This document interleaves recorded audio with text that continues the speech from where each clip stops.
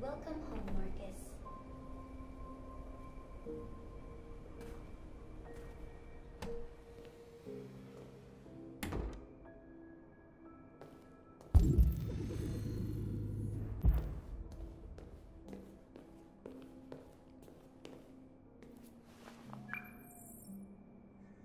Hi, Dad.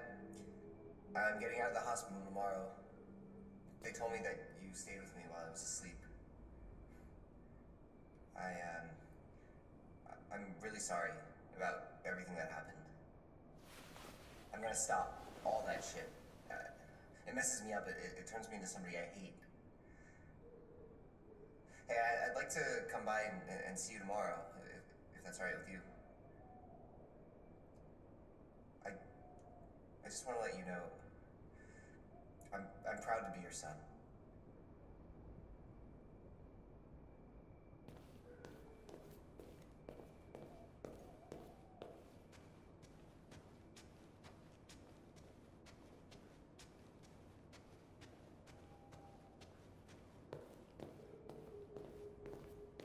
Who are you? How did you get in? I need to see Carl. Carl isn't seeing anyone. You need to leave.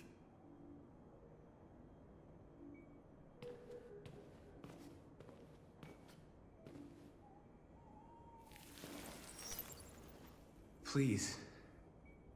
I need to see him. He's very weak. I'm not sure he'll be able to talk to you.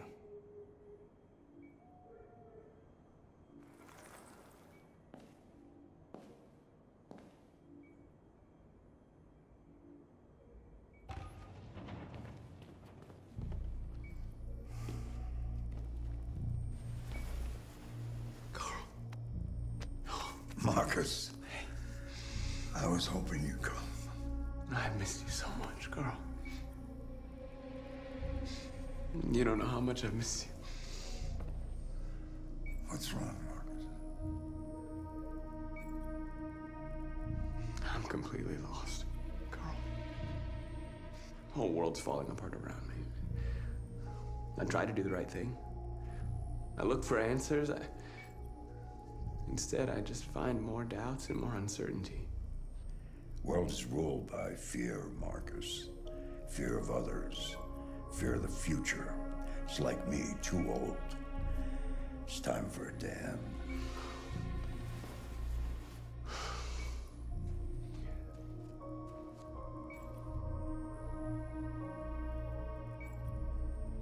I don't want bloodshed.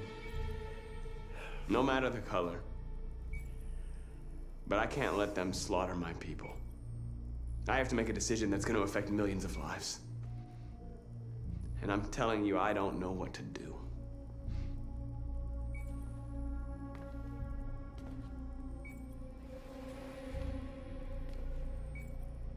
You're my son, Marcus.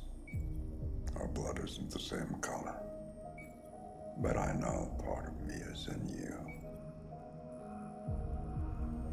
When the world falls into darkness, some men have the courage to lead it out. You're one of those men. Face the abyss.